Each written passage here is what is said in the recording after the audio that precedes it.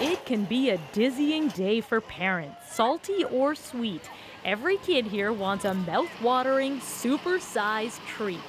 Kids these days, they love the junk. They really tend to like the stuff that's got food coloring and more than like 10 ingredients that I can't pronounce, so it's an uphill battle. I just love it! Everything in moderation, right? Problem is, that's not happening. A new study shows the number of obese children and teens in this country keeps going up. In the late 70s, about 5 out of every 100 kids was obese. In 2004, that number more than doubled to 12. Now it's up to 13. Add to that, another 20% classify as overweight based on their height and weight. Dr. Mark Tremblay studies childhood obesity. He says, like smoking, the consequences can last a lifetime. Physical problems that we see here at the hospital, mental and emotional problems that increasingly are being seen here at the hospital, and I think is really the tsunami that is yet to come. We bring back play.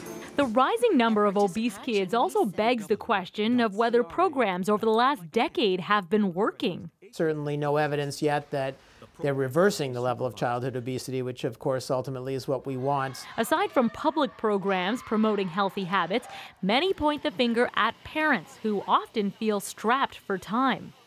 I would suggest make time for it.